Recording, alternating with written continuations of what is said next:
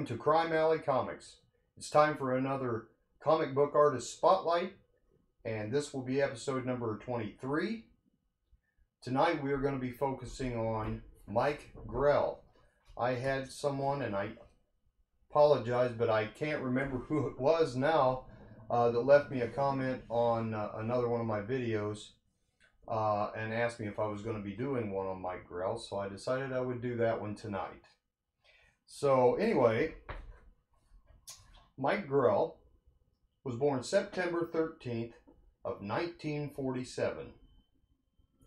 He is an American comic book writer and artist, known for his work on books such as Green Lantern, Green Arrow, The Warlord, and John Sable Freelance. I've got a few books here that I'll show you. I know I've got more books from Mike Grell, but with my room being in the mess that it's in right now, I knew where a few of them were, so I got those out. And but I do have many more. I just don't have them to show you out here. I wasn't able to take the time to find them because I need to get this recorded so I can get it up for you guys on Wednesday. Okay, so early life. Grell studied at the University of Wisconsin, Green Bay, the Chicago Academy of Fine Arts, and he took the famous Artist School correspondence course in cartooning. To avoid getting drafted into the Army service during the Vietnam War, he enlisted for 4 years in the U.S. Air Force, including a stint as illustrator in Saigon. So while he was in Saigon, he was an illustrator. After the Air Force, Grell enrolled in the Chicago Academy of Fine Arts and also worked as a freelance graphic artist. Grell entered the comic book industry as an assistant to Dale Messick on the Brenda Starr comic strip in 1972. With DC Comics, he started with them in 1973. He moved to New York and began his long relationship with DC Comics. At DC, Grell worked on characters such as Aquaman, Batman, Green Arrow, and the Phantom Stranger in arcs or in single issues or single issue stories. He and Elliot S. Magan launched the Batman family title in 1975, and Grell would work with Dennis O'Neil on the revival of the Green Lantern, Green Arrow series the following year. For a time between 1976 and 1978, Grell was writing and penciling one series, Warlord, and providing pencil art on 2 others, Green Lantern and Superboy, and the Legend of Superheroes. His regular first assignment at DC was on Superboy and the Legend of Superheroes, a high-profile assignment for an artist with no prior experience illustrating a monthly comic book. Grell says he got that job because he was walking in the editor's door to ask for work, literally as the previous artist, Dave Cockrum, was walking out because he had quit. Grell inked a Cockrum penciled story, Lost a Million Miles from Home, in issue 202, and became the penciler of the book with issue number 203, and that was in August of 1974. I do have quite a bit of information on Mike Grell, actually, which I was glad to find. Let's see.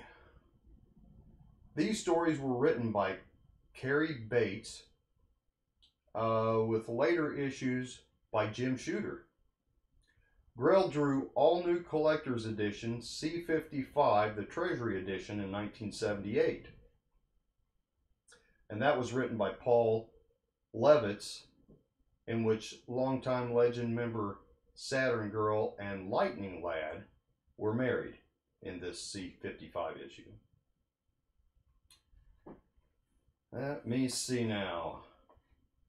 A writer as well as artist, Grell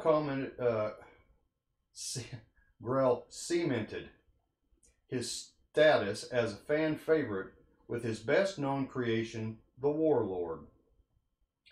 The character first appeared in first issue special number 8 in November 1975, and was soon given his own ongoing title, The Warlord number 1, January-February 1976. In this series, Air Force pilot Travis Morgan crash landed in the prehistoric hidden world of Scartaris, a setting highly influenced by Jules Verne's A Journey to the Center of the Earth and Edgar Rice Burroughs'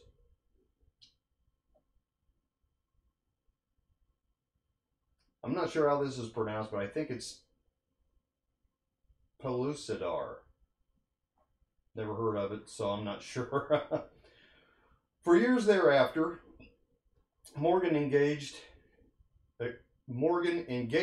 in adventures dressed only in a winged helmet, wristbands, boots, and breech clouts, and armed with a sword and a .44 mag. Grell wrote himself and editor Jack Harris into the metafictional conclusion of the story in the Warlord number 35, July 1980. Other artists took over pencil duties, while Sharon Grell, his wife, as revealed in the letter column of a later issue, took over writing.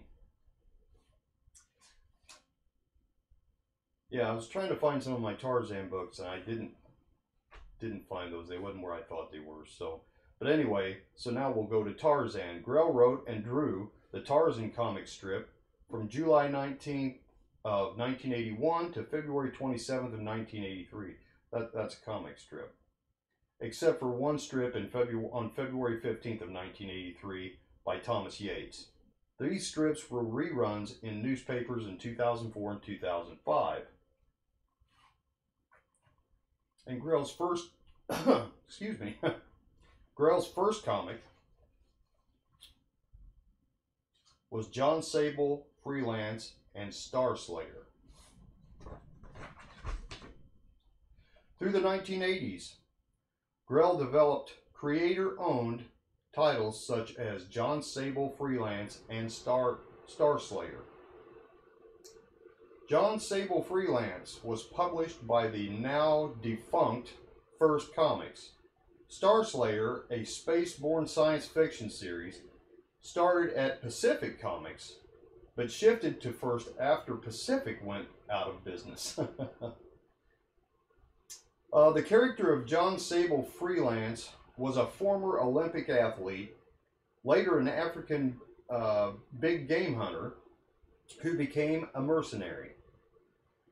First appearing with a cover date of June 1983, John Sable was a precursor to what would eventually be called, by some, the Dark Age of comics, when even long-established superheroes would become increasingly grim and violent. The character was heavily influenced by Ian Fleming, Ian Fleming's James Bond novel, as well as drawing on Pulp Fiction crime stories. Many of the stories of Sable's hunting exploits in Africa were influenced by Peter Hathaway Capstick's novels. At a convention in the late 1980s, Grell stated that his idea for Sable was something like a cross between James Bond and Mickey Spillane's Mike Hammer. Sable was adapted into a short-lived television series, and the character's original tale, A Story Over Eden, from the comic book, was expanded and novelized by Grell under the title Sable, which was published in 2000 by Top Books, or Tor Books, not Top Books. All right. In 1987, Grell wrote and drew the 3-issue prestige format limited series Green Arrow, The Longbow Hunters.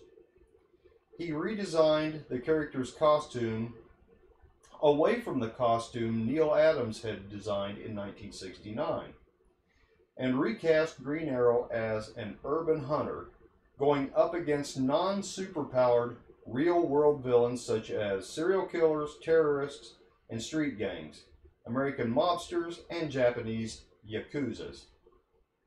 He did away with Green Arrow's arsenal of trick arrows, and instead rearmed him with penetrating broadheads with which he actually killed his opponents. The Longbow Hunters showed the first instance in which Green Arrow ever deliberately killed somebody. In the following series, this occurs frequently. The popularity of longbow hunters led to an assignment writing and occasionally drawing an ongoing Green Arrow series from 80 issues from 1988 to 1993.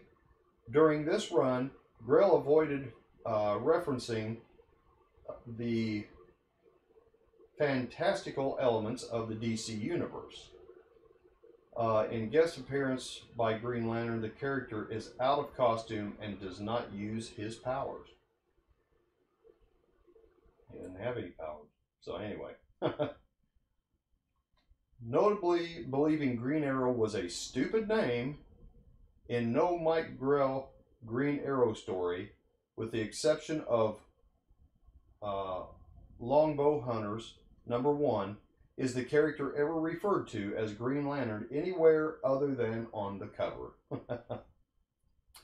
Grell would write a retelling of Green Arrow's origin and very first case in Secret Origins Volume 2, number 38.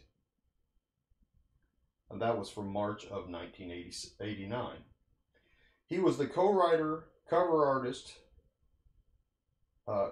and cover artist for Green Arrow Annual 1991, and he drew done the cover art for Annual number 5 in 1992, and wrote Annual number 6 in 1993.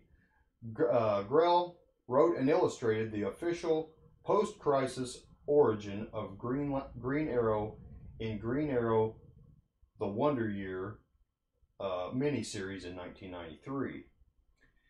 In 1988, Grell had a run writing Blackhawk in the short-lived anthology series Action Comics Weekly, writing the Blackhawk series from issues 601 through 608. I told you I had a lot of information on this one. In 1988, Grell authored and illustrated the graphic novel adaptation of Timothy Dalton James Bond, of the Timothy Dalton James Bond film, License to Kill.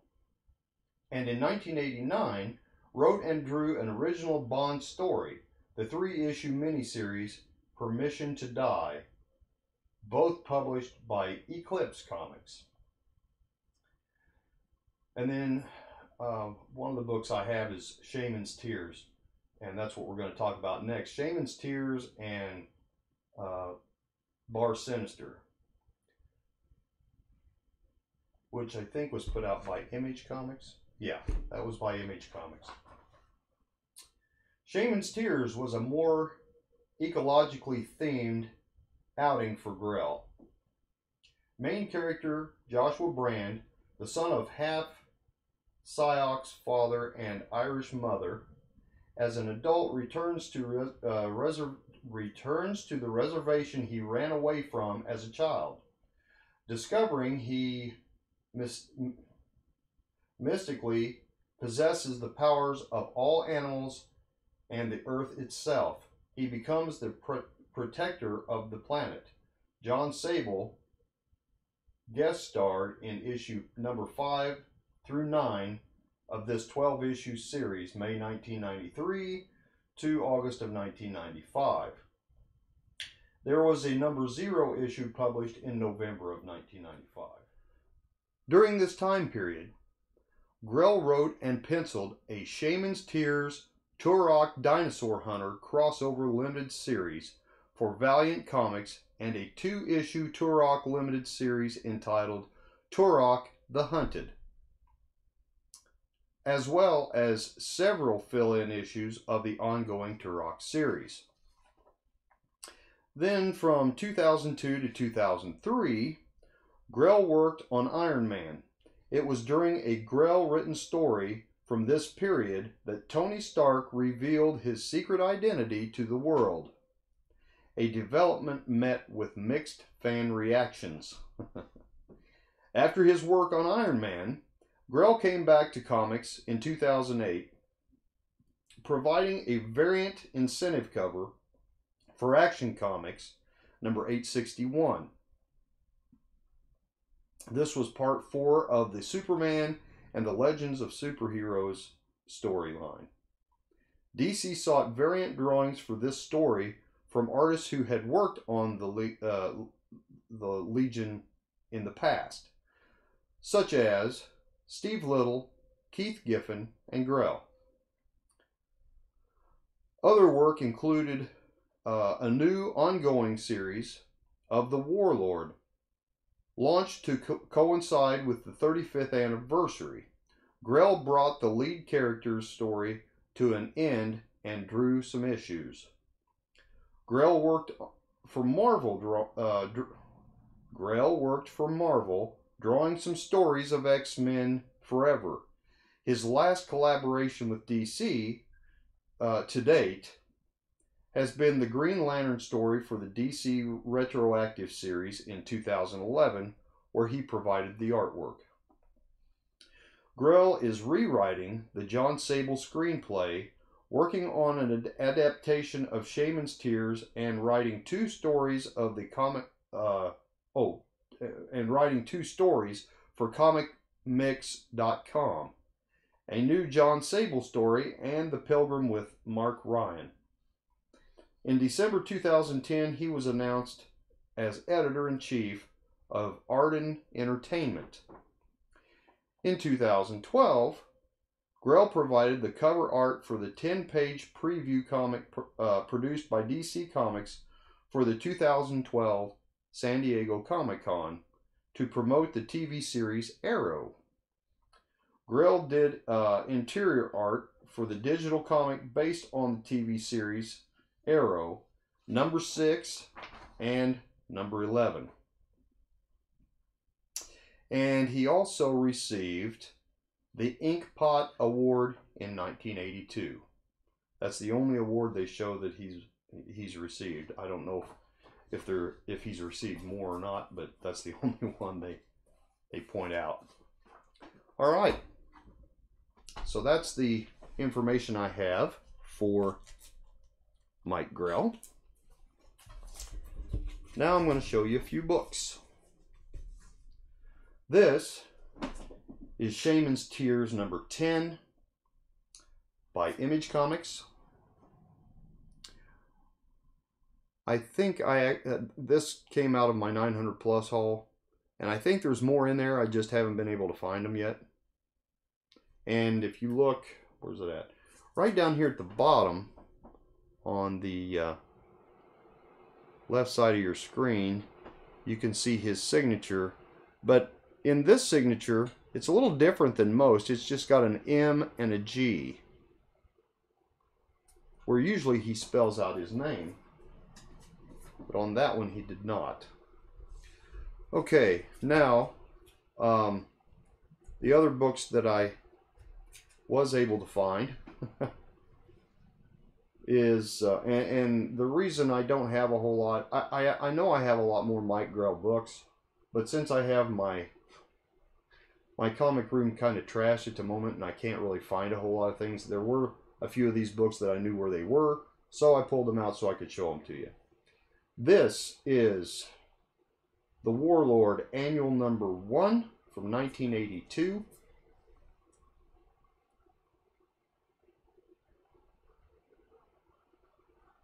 And I think, yeah, right over here, right below my finger, you can see printed Mike Grell.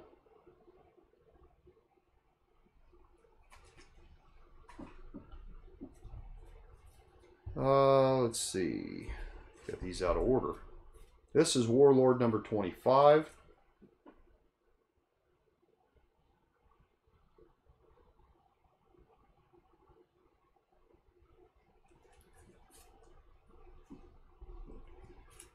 This is Warlord number 70. And down here at the bottom, right down here, if I can get it up there where you can see it, there's his signature. See if we can make it a little bigger for you. There we go. Okay. And then this one here is Warlord's 103.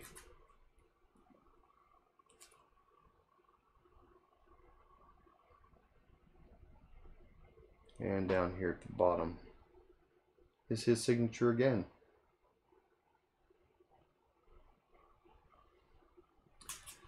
I think it's interesting too, when you look at these two books. These two books have very crisp colors,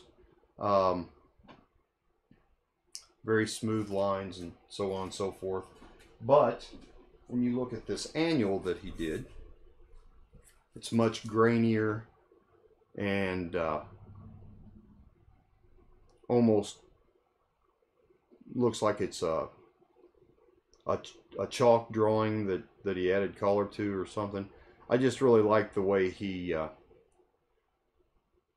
presents the colors and the graininess and the detail in a book like this, but yet he also can go back and make one that's more eye-popping, you know, and it's got the smooth textures, the smooth coloring, and so on. I really like, he's got a unique art style, but I like it. I really like it a lot. And Warlord is a comic book that I've never read it. I've collected a few of them. I just happen to pick a few up here and there, you know, at different times because I like the covers or whatever. But yeah, so that's what I have for Mike Grell. I hope you guys enjoyed this video. Like I said, I did actually find some decent information. It's funny because a lot of times on some of these artists, and it doesn't have to be a newer artist necessarily, it's just some of these artists are hard to get any real good information on.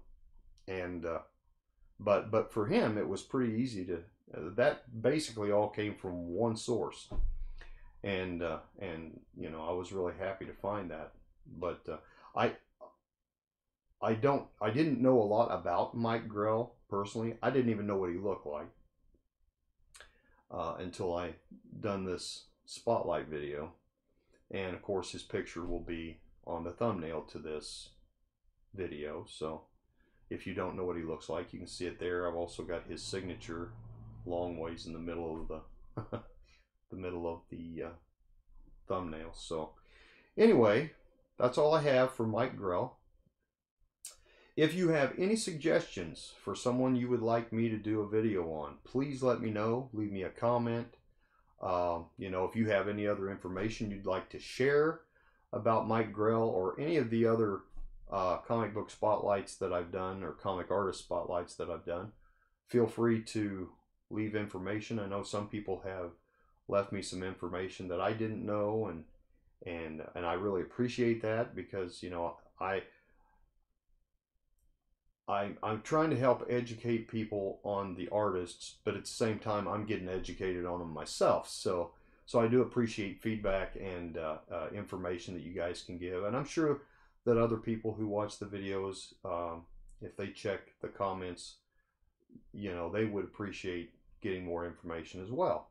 Because I know, some of these artists, I'm not a big fan of some artists, but yet I still do the videos on, because this isn't about me. This is about putting out information that you guys will enjoy. And, even though I may not be real fond of a certain artist, I know there's guys out there that will be. So, like I said, I've picked about 65 artists so far, and now this is the 23rd video that I've done. So I'm only about a third of the way through them, and I keep adding to it. So, but I was real happy that someone, and I still can't remember who it was, that left the comment and asked me if I would do a video on Mike Grell. But I appreciate that. I like the interaction from people. I want you to make suggestions, and because like I said, I'm doing this for you guys and for the community, and it's improving my knowledge as well. So it's a win-win for me. So I'm really enjoying doing these series. So anyway, that's all I have for tonight.